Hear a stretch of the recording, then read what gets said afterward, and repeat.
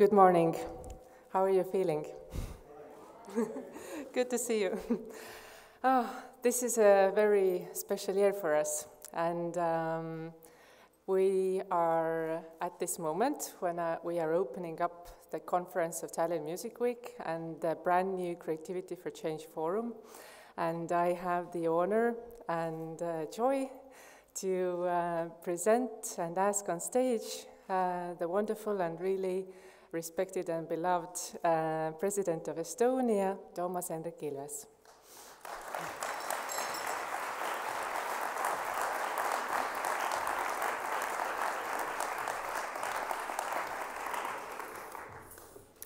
Well, good morning. I hope you weren't up too late last night. Or then again, I hope it was worth being up so late.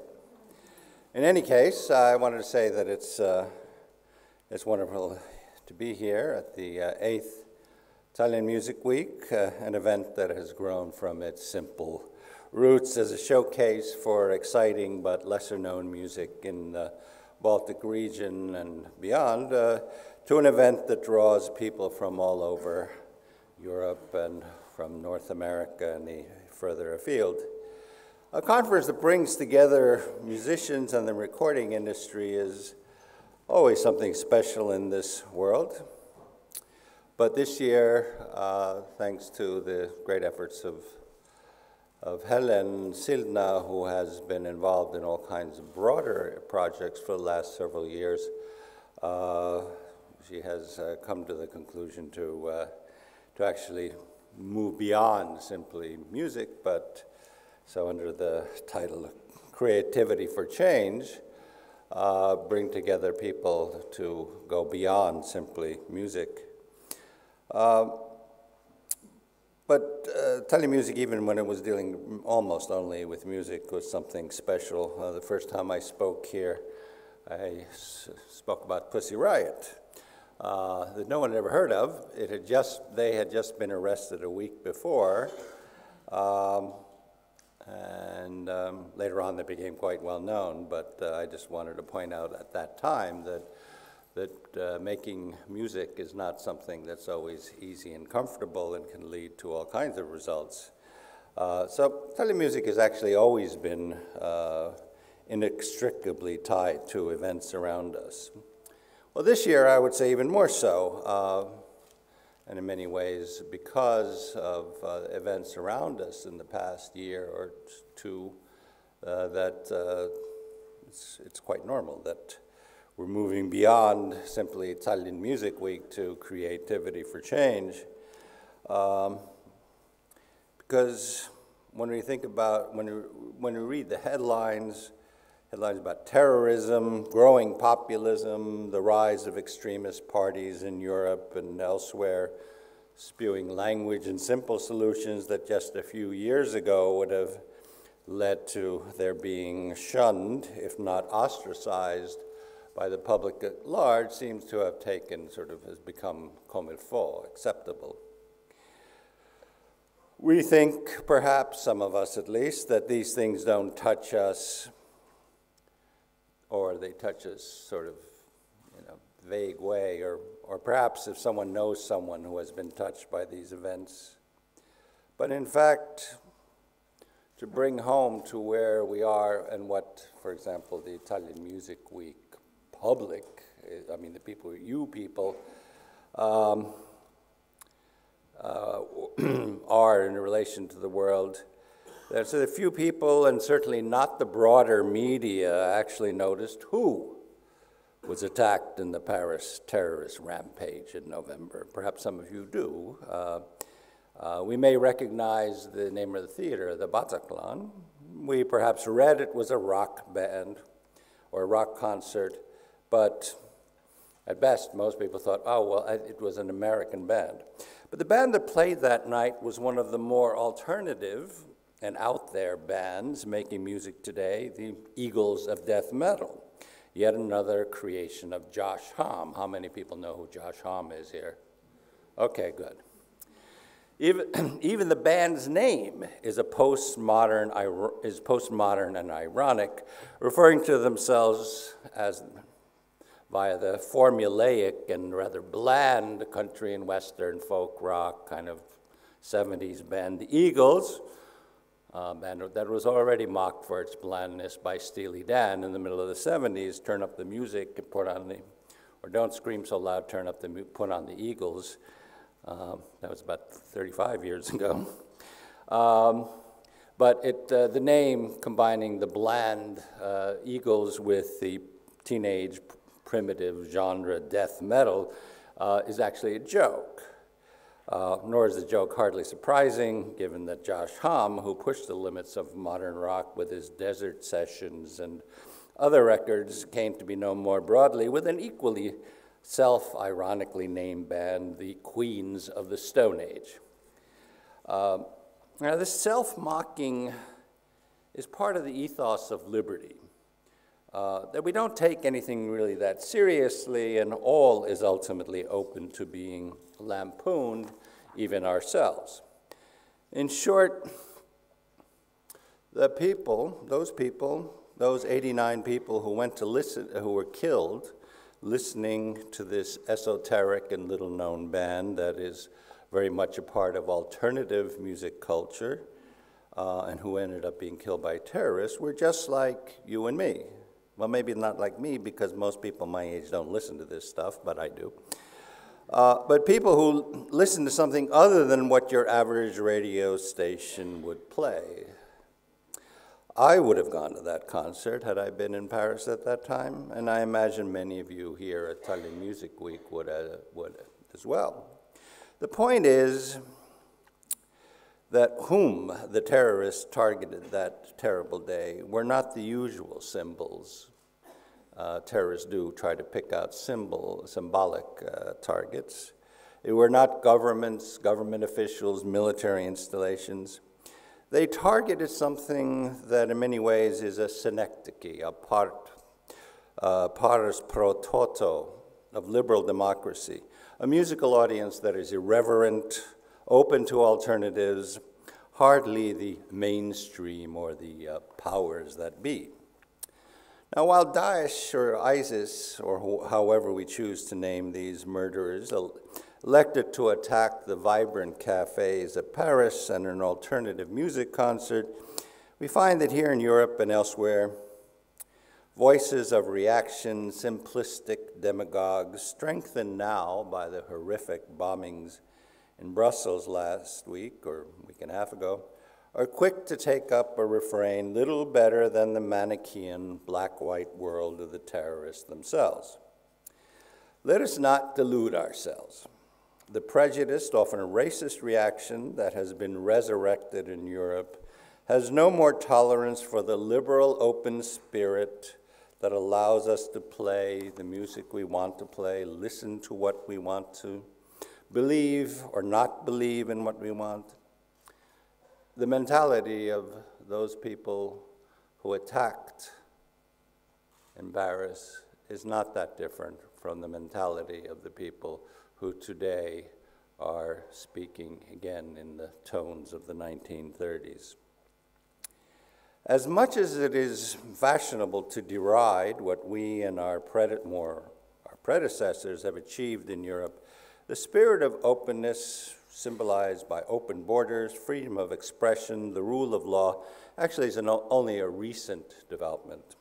Here in Estonia and across Eastern Europe, it is only a quarter century old. In Western Europe, liberal democracy is a little bit older, but when we think, or if you remember, or if we read in our history books, liberal democracy, freedom of speech as a general norm dates back really in Western Europe to the 1970s, because up till then, Portugal, Spain, Greece, they were all under authoritarian rule.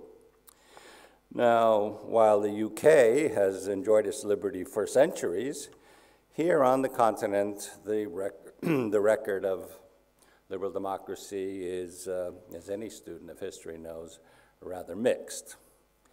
As a number of historians have pointed out over the years, we tend to believe that whatever present we live in will continue, that things won't change. That what we have today is we just project from where we are today to the future, and maybe there'll be a faster and better iPhone, but nothing else will really change. But here in this country, 77 years ago, in the cafes and the salons of the the progressive, anti-establishment poets and artists of the time, no one really imagined that a year later we would be invaded and occupied by the Soviet Union, and then invaded and occupied by the Nazis, and then invaded again by the Soviet Union. Just as few people imagined in the liberal, if not libertine, demi-monde of Berlin in the 1930s that was described by Christopher Isherwood, and it would later become the musical Cabaret, and also inspired Lou Reed's Berlin, that all of that would shortly plunge into Nazi terror with concentration camps and all of the other horrors that we know about. Again, people could not imagine it. They thought that the kind of free and open spirit of Berlin in 1930-31 would continue, but it didn't. Now, I don't want to get all depressive on you here. I just think that what we see around us is dangerous. Now, the question is, how does this touch upon Tallinn Music Week? Well, I actually think quite directly. What this gathering represents is a coming together of people who want to discover what is new, no matter how irreverent or different it may be. People who know what freedom means, or if they don't, they should. Music, rock music, and as I repeatedly stressed in my opening remarks here, over the years, each year, more or less the same refrain, that it's a place that gathers together people who challenge the status quo, protests against the status quo, breaks boundaries, all the things you can do in a liberal democracy. Even if we say, oh, we're all apolitical, we don't want to deal with that stuff over there, we just want to do our thing and play our music or whatever we want to do, but in fact, all of that is enabled by living in free and open societies. What makes liberal democracies different from authoritarianism, be it of the Daesh variety or of the sort of hard right that we see today all over Europe, is that democracies accommodate, adapt, absorb the challenges that people like you, one time me, pose. The liberal democracies change through cultural change. They become something new and different until, once again, they are challenged. What was once shocking becomes the norm. And then, after it becomes the norm, it becomes a joke. Elvis Presley's once censored pumping hips seem rather funny today, even though back in 1954, 55, he was censored on television in the United States. The Beatles' Hair and later the concept album Sgt. Pepper's that were once considered so revolutionary today are passé. I mean, who wants to listen to that?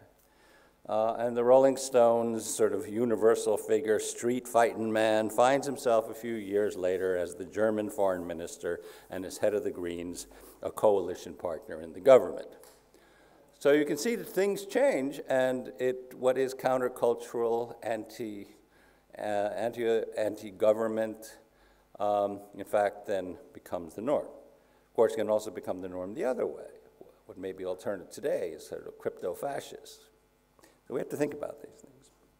But what we see today, given the challenges of the rise of intolerance, anti-immigrant, anti-refugee slogans, is that governments alone are no longer capable of doing the job, not alone at least. Instead of leadership, we all too often see leaders, democratically elected leaders, have chosen to make, or that have been elected to make the tough decisions, shy away from them. And at the same time, extremist parties and politicians exploit the current refugee crisis like they exploited the economic crisis. They exploit the dissatisfaction of voters with the often anodyne and milquetoast resolve of European leaders. Citizens, as citizens, we await decisive responses to crises. After all, that's why leaders were elected. When traditional parties do not provide the answer, citizens look for those whose rhetoric sounds decisive, yet carries within it the so-called decisiveness of reaction, of simple, often rather un-European solutions that in fact the European Union was created to rid Europe of forever.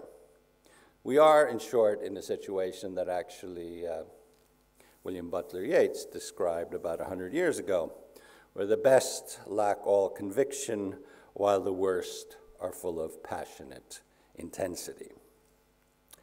Which brings me to why Tallinn Music Week is important to me, especially this year in its broader form, Creativity for Change.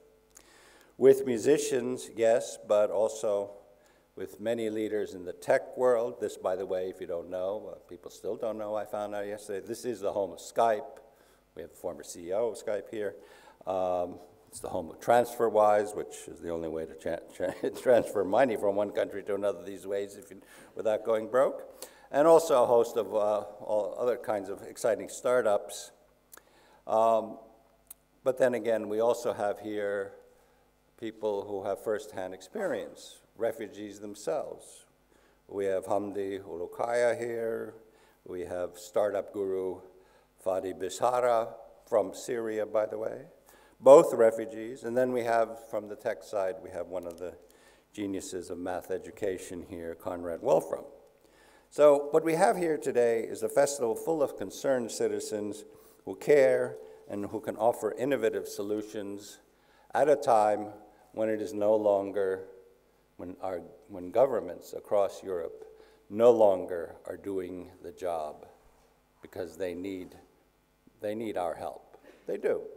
Liberal democracy needs the help of people who don't want to see Europe turn into a reactionary, nationalist set of countries with closed borders.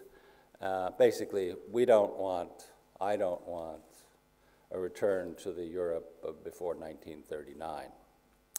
If we want to keep this free and democratic Europe of ours, free and democratic, we must enlist ourselves, our skills, and our commitment to liberty and justice. The problems we face are too great to simply say, let the politicians do it, and I say this as president.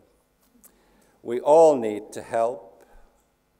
We all need to use our creativity, be it musical, artistic, entrepreneurial, technological, to make a change for the better.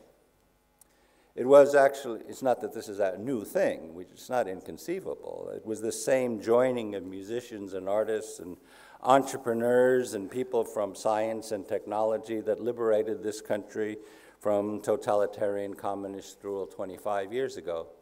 People from all parts of society came together, and be it playing music or writing, poetry, coming together to help out, develop new technologies to be able to play music for large audiences, because when we didn't really have the Soviets didn't allow people to do that. They came together and did it, and I think that so too now. We should do it again. Certainly what we face today is nothing like Soviet occupation here. And more broadly, not only here, but if a playwright like Václav Havel can liberate an entire country, certainly an army of creative people can save our Europe and our freedom. So it's up to you folks. Let's go.